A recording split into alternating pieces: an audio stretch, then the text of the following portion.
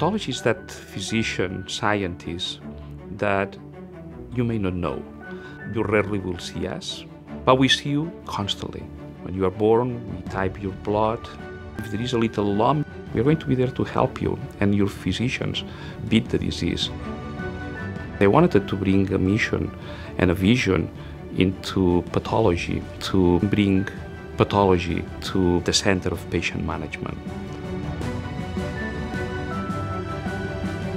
Carlos Cordon-Cardo is a world-famous pathologist who has seamlessly incorporated data science and genomics into improving the diagnosis of cancer. During the pandemic, Carlos developed crucial assays for the diagnosis of COVID-19 and for monitoring immunity.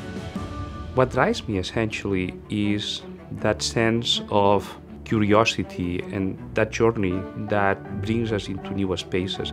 Dr. Cordon-Cardo has revolutionized cancer therapeutics, in particular for bladder cancer and prostate cancer, and our understanding of why it starts and why these cancers progress. He has helped create the discipline of molecular pathology, which was a non-existent discipline a couple of decades ago. We are interested in better defining the cell in which the origin of some diseases may happen. Over the years, we have learned which are the markers, how to address these markers, how to better use them. Prostate cancer now is a disease that we cure in many instances, and bladder cancer is a disease in which new paradigms are being tested.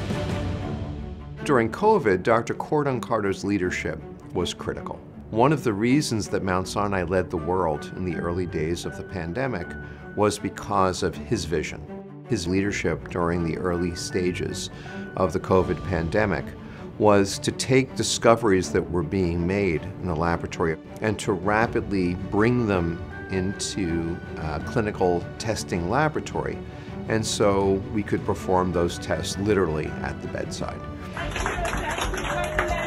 We felt that we were a team working with a larger team in a way that, like in music, that symphony came with a good deal of harmony and with a great deal of passion. By honoring Dr. Cordon-Cardo as the Jacobi Medallion Award, we are honoring a man who will leave a legacy of mentorship, of scientific innovation, of translational research and cancer therapeutics.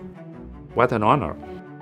What a wonderful moment for the department and for all of us to celebrate that our work is being recognized.